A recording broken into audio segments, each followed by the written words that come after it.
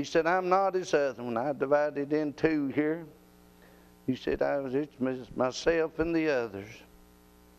But he had a reason for feeling righteous, not as other men are, he said. He said, I'm not an extortioner. I never extorted anything from anybody. I've never took anything unjustly from anybody. I've been that good. Now he's praying this out loud where everybody can hear him. Now he's thinking by his loud praying that God is hearing him in heaven. But all that was hearing him was those that around. He said, I'm not unjust. He said, I'm not unjust. He said, I've treated everybody good now. Well, he just lied right there. He'd already been mean to everybody he walked through into the church with. I tell you what, there's some that come in church want to be mean all the time. Amen. They got the wrong motive for coming, ain't they? Amen. It's going to be mean. Amen. Stop outside on the porch or in your car and say, Lord, forgive me. Amen. I'm mean. I don't have a good word for nobody.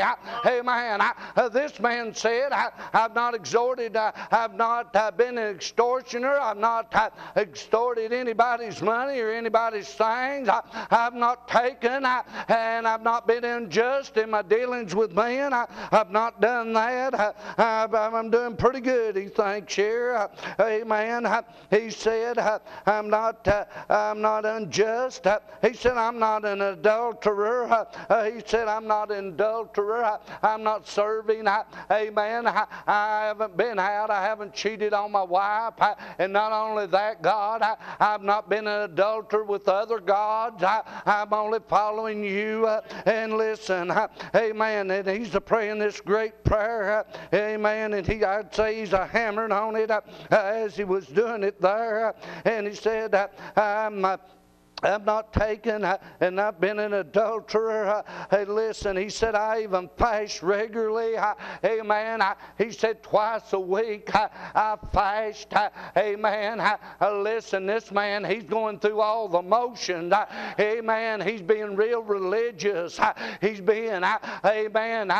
Lord, listen, you know, twice a week that I abstain from all food. He might have been like Daniel. He might not even took any pleasant bread, amen, or not even a drink of water, amen. He's sounding good, amen, and he's sounding real good. He said, I fasted regularly. He said, I give tithes of everything that I have. He said, this is what I do. I give 10% of my wages that comes in. He said, but oh Lord, I even go beyond that. Of all my goods I go then, I give 10% more of other things. I'm doing so good, Lord. And Lord, I'm even so good, I'm not even as this publican is right here beside me. In a house of grace. In a house of mercy. And all he could say was, I. All he could say was that of himself, I.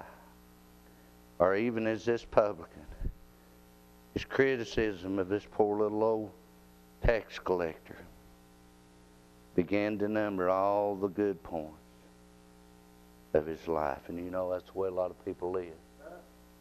They try to compare their life with somebody else. You know the reason that they do that, people like this, they do that? They want to lift themselves up better than somebody else. Want to look better than somebody else. He lifted up himself. Then he began to number the faults of everybody else. You know what? People like this can only stay up by pushing others down. Amen.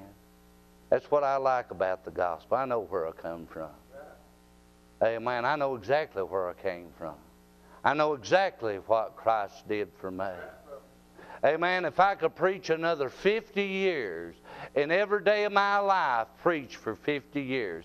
If every day of my life I could visit every hospital, every nursing home, and minister to everyone in them, and if I could give all that I have to feed the poor, and if I could take and do all these great things with another 50 years of my ministry, amen, in the eyes of God, that don't even start to measure up. Why? Because, amen, He gave the greatest treasure that came down, amen, out of heaven.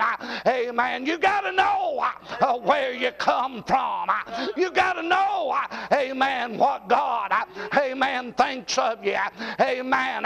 You can work all you want to, but if your heart ain't in it, if your heart is far away, if your lips, amen, praises Him, and your heart is so far away, amen, from Him, amen, your works is in vain. And I'll say that your works are in vain.